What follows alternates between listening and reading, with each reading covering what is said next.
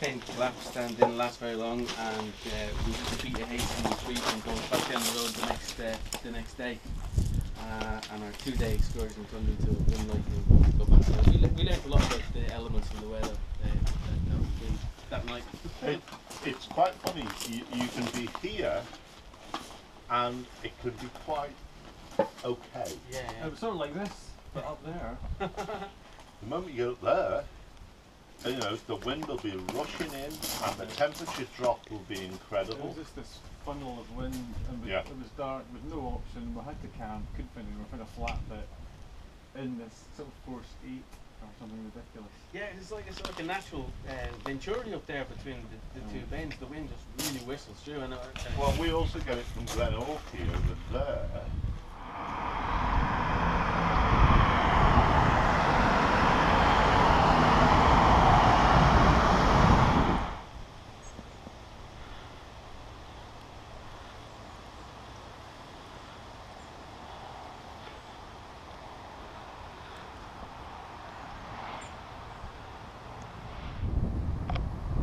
Hi folks, that's me just off the train, well, about 25 minutes ago. Had a wee chat with some guys that you'll see, well, you'll definitely see at the start of this video.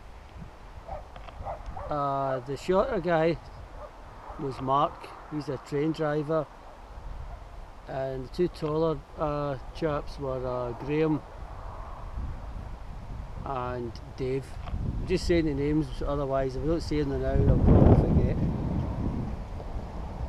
So at the back there is Ben Durrain. I might be back here next week with Billy, either to do Ben Durrain or to hike to King's House. I think I'd probably prefer the hike to King's House and then get stuck into the Some Munros after that, the Cobbler, and maybe back up here.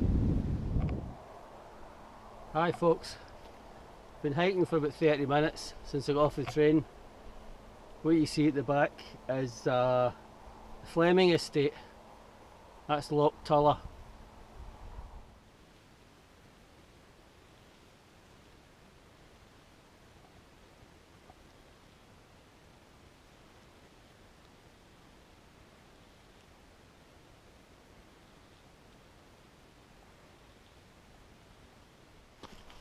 Hi folks, don't have long to go to get to the car park. Fantastic out here. Quite a few cars have passed, maybe, I don't know, 10, 11, but they're all going the opposite way. They're all heading out the way. I'm the only one that's heading in. That's the advantage of wild camping. I mean, I'm guessing a lot of them, or some of them, were for the car park, and they might have done some hiking or some hill walking or whatever, but obviously not camping. So they're just leaving, and I'm just heading in, and I'll be staying for 2 nights.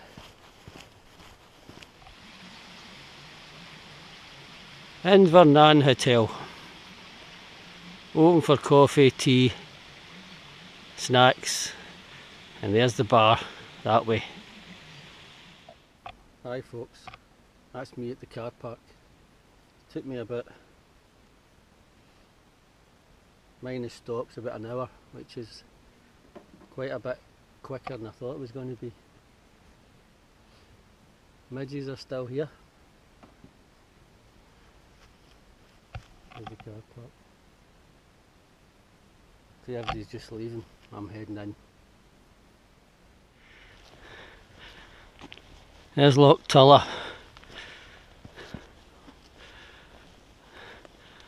The other end. That's where I'm hiking. Into there. Heading round into that way. There's the Victoria Bridge. Named after the train station, no doubt. That's me, really, I would say. That's me at the start of my hike now. There's the Forest Lodge. that way, West Highland Way. That's the way I'm going. Glen Kinglass.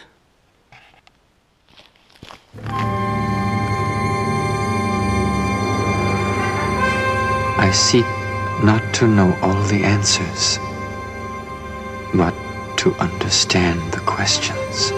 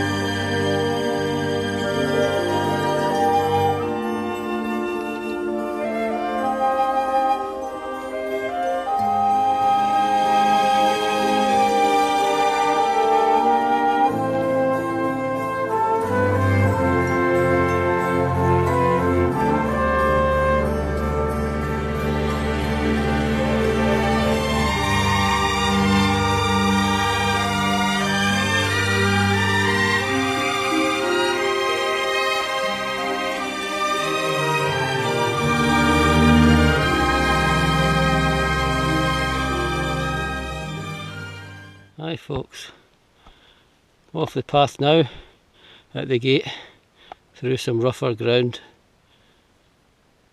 It's remarkably calm, quiet. Look at that water. Barely, there's not even a ripple. I'll be quiet for a few seconds and let you listen.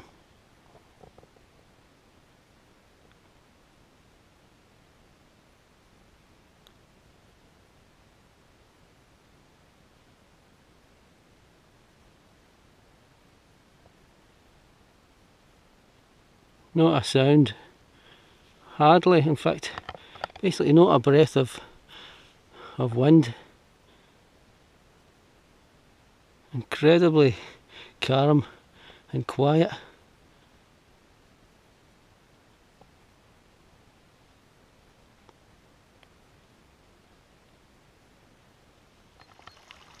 What do you think, Matt?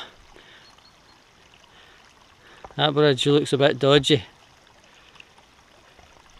I'll take a chance. Just showing you the ground here. I know you look at it and might think, oh, it's a wee bit boggy. And I'm showing you it to tell you how unboggy it is compared with the previous trips. This place was a quagmire.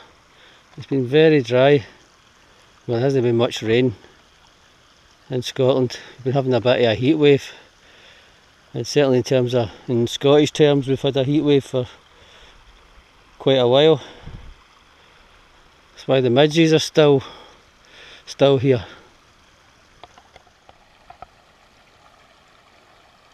There's an example of how dry it's been. That's usually a river. You certainly have to wade through it, as I did in my previous trips. It's basically dry. I mean, I've not got any water with me, so I hope the river up there, I'll definitely get water.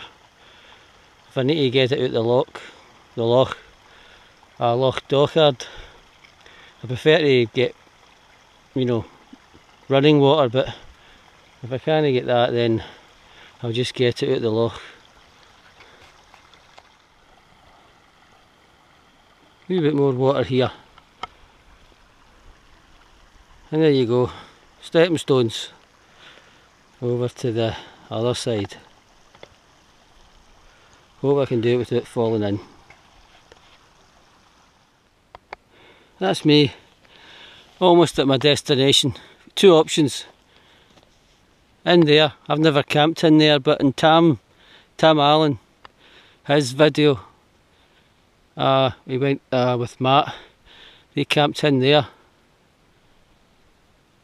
And previous 2 trips up there, just up and over there is Loch Dochard, so there's no much, you know, maybe 15 minutes difference, so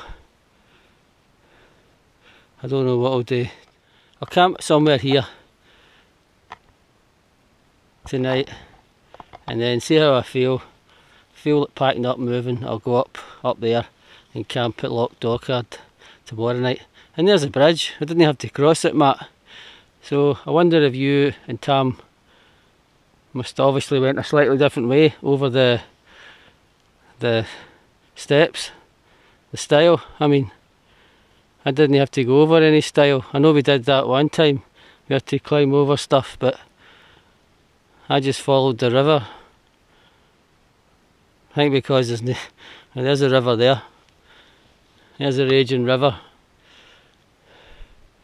I think because there's no water, I just basically walked in the riverbed. Right.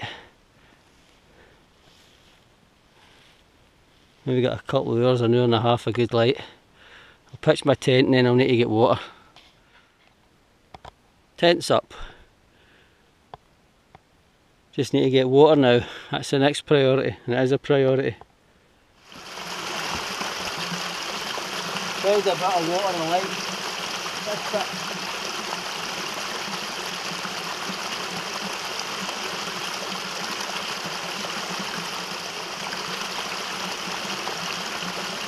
That was here for the night. This is just now. It's only 5 minutes away from my tent.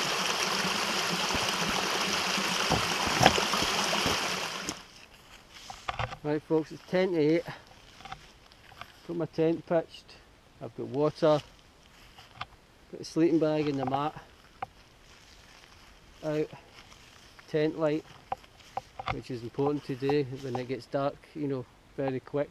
Just make sure you get your tent light or a head lamp handy before you know it. It's dark and you're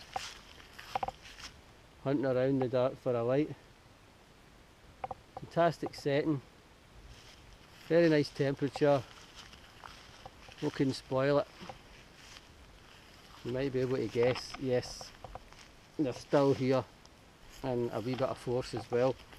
Absolutely no air, no breeze, I mean, absolutely calm. I think I said that in my last hike. I did say that in the last hike. Every time I pitch my tent, there's no breeze whatsoever, or it seems that way. I need to go in. I'm just going to have to go into the tent. I was going to make something to eat, but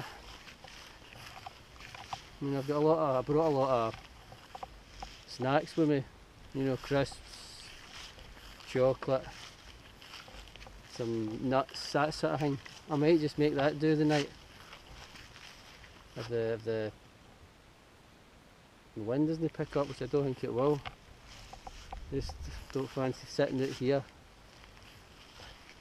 Getting eaten alive with midges again.